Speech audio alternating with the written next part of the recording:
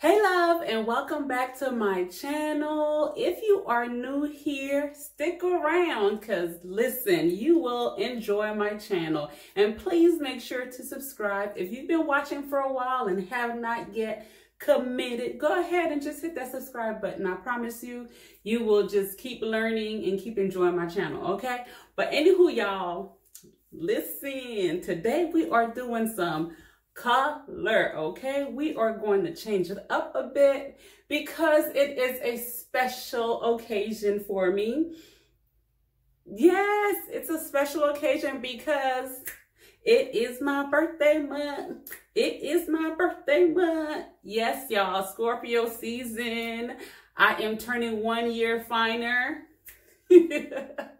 So I am excited to color my hair, to talk to you guys about locks and color, talk about what to expect when you color. So if this is your jam, please stick around because you know I am going to be dropping some gems about color. So stick around and go through the process with me, and I will talk to you about anything you might want to know about color. So yes, so y'all join me as we celebrate by coloring my hair. All right, y'all. So I am using Redken for my color brand. This is my first time using Redken. Typically, I am using Pravana, but I wanted the Pravana didn't really have the exact color that I wanted, so I went with Redken.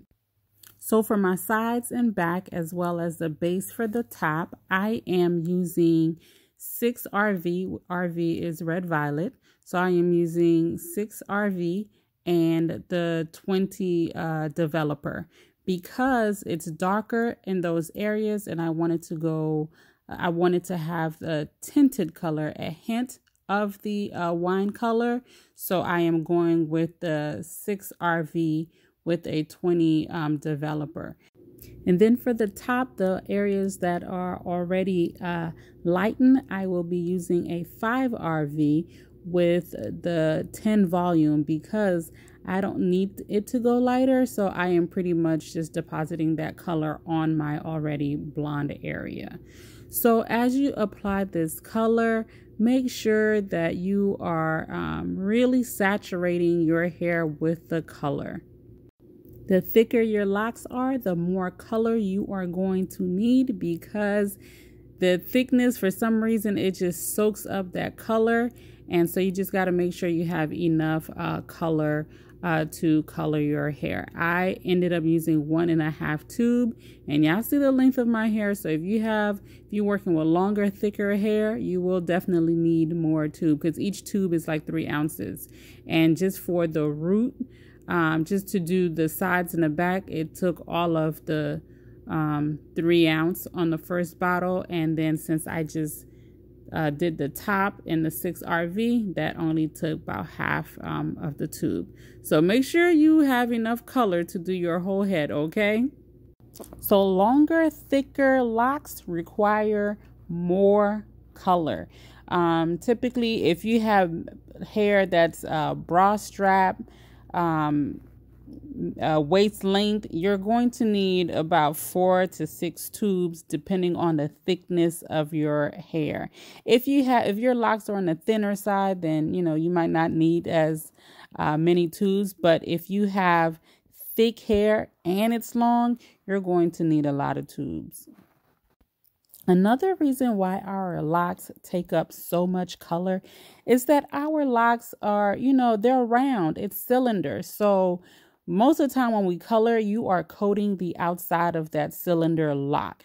And if you squeeze the hair with the color in it, that color tries to seep through the center of the lock. It almost never makes it, but because it tries, it takes up so much color. So that is why a lot of times you're going to, especially when you have thick locks, you're going to need a lot of color to really saturate that lock. And keep in mind, when your locks are colored, most of the time it is just the outer area of the lock that is colored. So you can still see some of your hair's natural color through the lock even when you are colored. So now let's talk about color before you lock your hair. Some people ask, can they color before they lock their hair? I always tell people, yes, color before you lock your hair. But keep in mind the type of color you get. If you're doing like a black, reds, you're fine. But if you're going to go blonde, try to avoid going super blonde. Like the blonde that I have, or the copper that I have in my the tip in my front, that is okay if you are going to color your hair before you lock. But if you're gonna go any lighter than that, I really caution you not to, because the lighter you go, the more damaging it is. And keep in mind, you cannot put conditioner in your hair when you are newly locked. So try to avoid going too light, because if you go too light with the blondes and stuff, you will risk your hair breaking off. Literally, even if it's locked, it will still break. Color is very drying, so it requires lots of moisture. So that's why I'm saying do not go super blonde before you lock, because you're not going to be able to deposit the amount of moisture you need in your locks when you are newly locked. So if you're going to color, stay in the safe colors, but please avoid going blonde, because you won't be able to apply the amount of moisture you need without causing your hair to slip. And because we're trying to avoid the hair from slipping, you cannot put any type of moisture in your hair. So it makes no sense to go really blonde and for it to just break off, because you cannot put any type of moisture in your hair. If you are coloring to cover gray, I know there are some people that cannot stand the gray. I do have a couple of clients that I've been coloring their hair from day one, but they are just covering gray. So it's not like we're coloring the entire length of their lock. We're only doing the new growth. So there's ways to work around it when you're just doing the new growth. But if you have to color the entire length of the lock, I would not recommend it in the beginning. But you can, this is just what I say. If you have gray hair and your hair is already colored before you lock, and then you lock and just want to keep your gray hair maintained, I typically do it for my clients. And what I do is I I color the root, touch it up with the color at the root. And then I band the tips of the lock after I apply the color to the root, not on the shaft, not on the tips. Then I band the tips before I rinse out the color, shampoo the hair, and then once I'm done shampooing the hair, I take it out the bundle, okay? But I only do that when people are trying to just cover gray. If you're trying to do anything else, I do not recommend it. Okay, so I know you guys are wondering, okay, Pauline, how long do I need to wait before I color my hair after I am locked? So once you've locked your hair, you want to wait for your hair to have gone through the locking process before you can start coloring your hair. Meaning, you want to get through that budding phase. You want your, for some people, their ends would close. Some people ends will still remain open. So for some people, you don't have to wait till your ends completely close, because some people ends just take extremely long time to close. And some people ends don't close at all, but they are still considered locked. So yes, you definitely would want to check with your consultant to see, or your loctician to see when it is safe to color. If you color too prematurely, you will be dealing with slippage with your in your locks. So make sure that you consult with someone before coloring.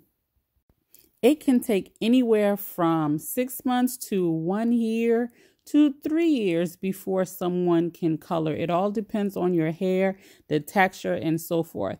But I am 2-strand twisting my locks that came completely undone, which is something that you can do too to avoid paying a bunch of slippage money. You can braid that lock. You can 2-strand twist that lock.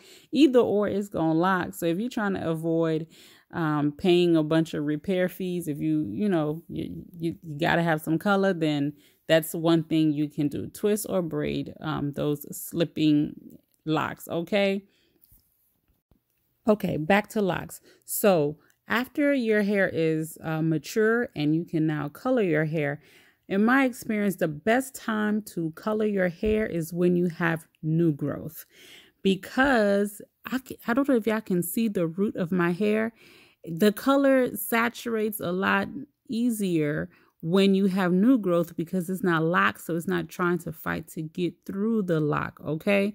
So that loose hair at the root, it is so much easier to color and it takes a lot better.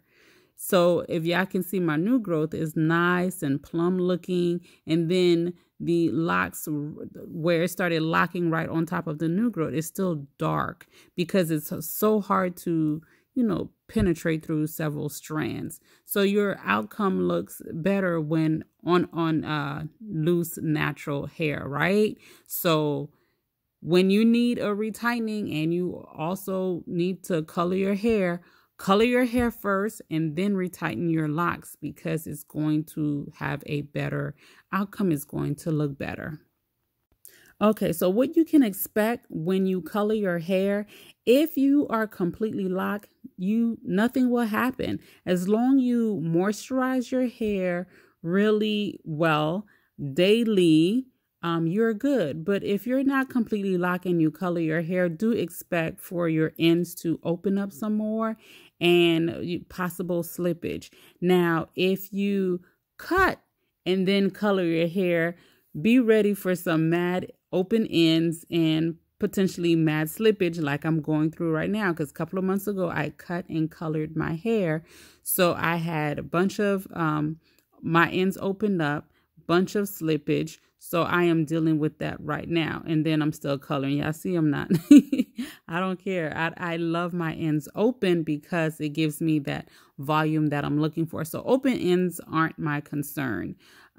So if it doesn't bother you, then hey, but you will, if you cut in color, you will experience lots of shedding like I am right now. But if you just color and not cut, you will not experience shedding. So color does loosen your hair texture or curl pattern, causing your ends to open up. That's it. And the biggest thing to keep in mind when you color your hair is moisture, moisture, moisture. That is why we say wait till after you are locked, because that is when you can moisturize, condition, and do all of that stuff without causing slippage, okay? So moisture, moisture, moisture to avoid dry locks. But that is it, y'all. Look at my hair. My sister tightened up my hair. Yes, yes, yes. So I am back. Your girl is back. Color is nice and fresh. What y'all think about my color? Let me know. Do you guys like me better in blonde, or do you guys like me in this wine color? I love them either or, but I prefer the blonde. But hey, we're going to do this for the fall, change it up for my birthday coming up in a couple of days. So yes, let me know what y'all think. Yes, yes, yes. Loving it, loving it, loving it. Yes. Bam, bam, bam. But yeah, I might be going live on my birthday on Monday. So stay tuned. Thank you for watching. Oh yeah, like and subscribe.